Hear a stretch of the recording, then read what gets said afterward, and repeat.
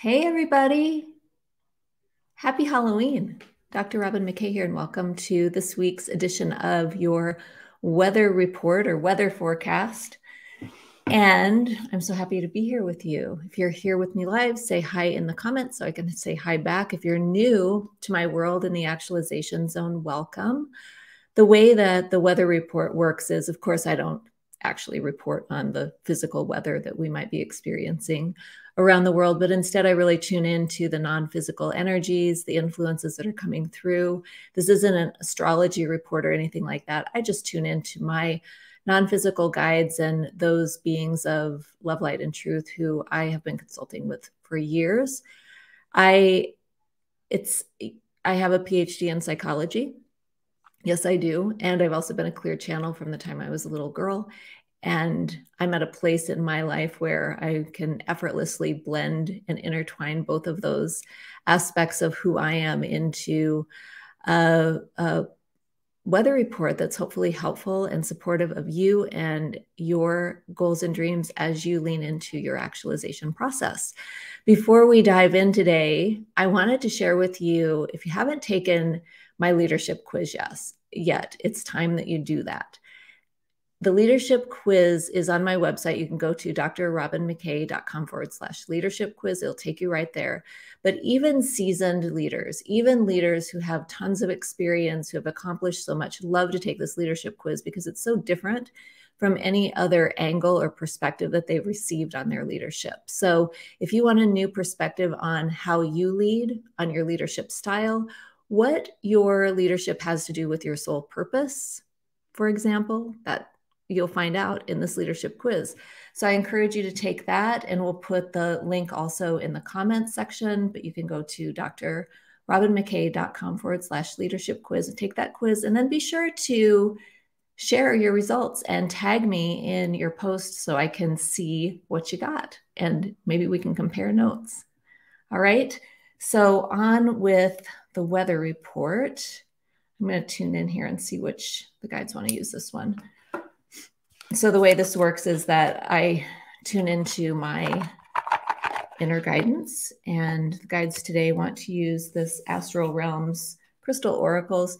Does anyone else collect crystals? I think I'm about 3 crystals short of an intervention at this point in my life. I've collected rocks my whole life. So the crystals are just an extension of that hobby that I had when I was a kid. The crystals that we're looking at this week are going to carry the frequencies. They're going to be very supportive of you and your business or your career, and definitely in terms of actualizing what it is you're leaning into this week. Happy Halloween. Did I say that already? I love today. All right, so this first one is Desert Jasper, and this represents the, how do we do that? There we go. Desert Jasper represents the frequency of resolve. So when you are in resolution, you have decided to move in a direction. I think one of the things that thwarts most hopes and dreams is indecision, sitting on the fence, waiting to see what happens, waiting for divine timing, when actually what's true in this universe is that you're the first cause. So the universe moves when you do.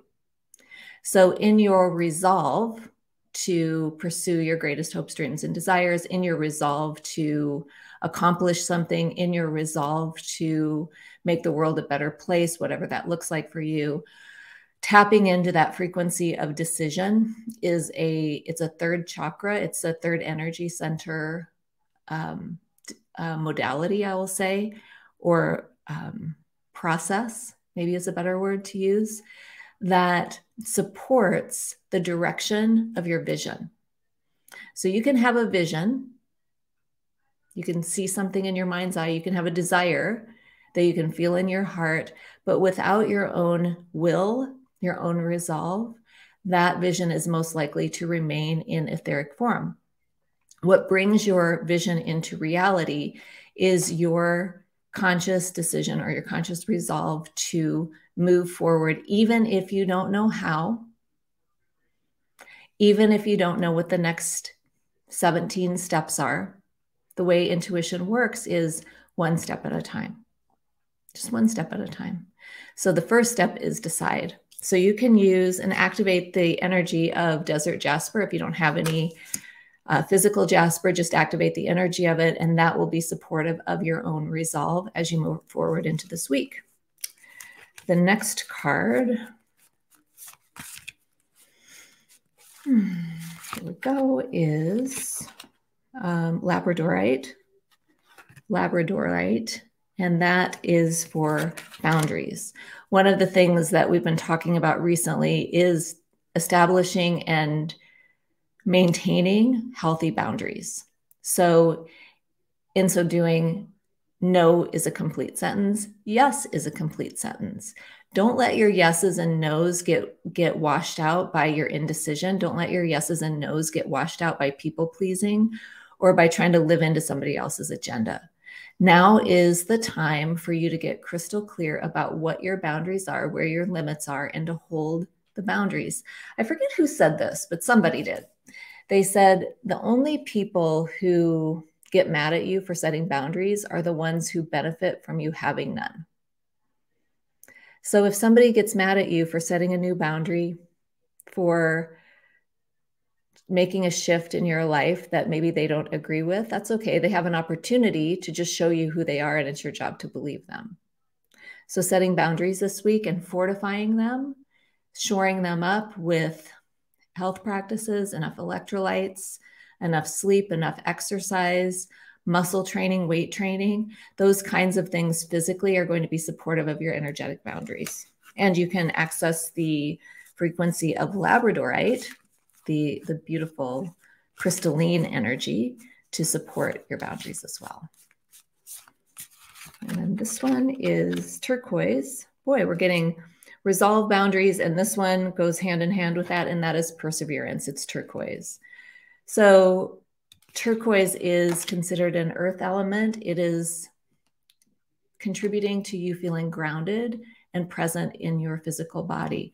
One of the other things that thwarts somebody from actualizing their greatest hopes and dreams, or any hopes and dreams, whether they're your greatest ones or just small ones, is whether or not you're fully in your body. If you're not fully embodied, if your consciousness, your spirit is not fully in your body, once again, the actualization or the manifestation of your goals is going to be definitely delayed, if not put on pause. So coming into your body, activating the energy and the perspective of perseverance, that I will stay the course. I stay the course. I lean into the unknown. These are the attitudes, mindsets, and practices that are going to be supportive of what you're wanting to create, even when it feels hard, even when you don't know where to get started. You know, a lot of the people I work with are very high ability, but they also have ADHD. And one of the hardest things for people with ADHD is getting started. Once we get started, we usually can persevere through hyperfocus and things like that, but really it's the getting started piece. So using these additional frequencies to support you as you get started, as you move into the next step and take it, and then persevere through it, one step at a time, one step at a time. And that moves the needle faster than anything else at this point for you. Okay, and last card, let's see, outcome. There we go. Oh, I'm upside down here. All right, here we go. All right, here we go. And then Spirit Quartz is the last one, and Spirit Quartz is the healing card, the healing frequency.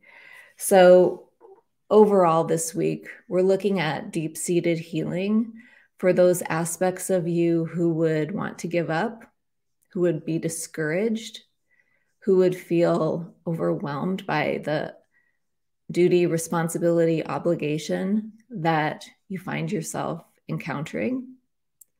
And we would ask for healing around that so that you've got a healthy relationship with your work, and so that you can hold the bigger vision of what's possible for you and your life. So you can hold the bigger vision of that. one of the most disappointing things I find, especially for visionary leaders, and you'll know if you take the quiz that I was talking about earlier, if you're a visionary leader, you'll totally relate to this. It's the capacity to be able to see what's possible in the future, to hold that vision. But then the challenge for visionary leaders is that when you open your eyes or when you look around your life and that vision hasn't come into reality yet, it can be very discouraging. If you're a visionary leader and you're having that experience, this is your opportunity this week to heal around that perseverance and the resolve and the boundaries in order to start bringing those heart's desires into your physical reality. So that's your reading for this week. Happy Halloween once again. I know I said that like 17 times, but I do love this day. And take the quiz. Let me know what you got, and I will see you next week.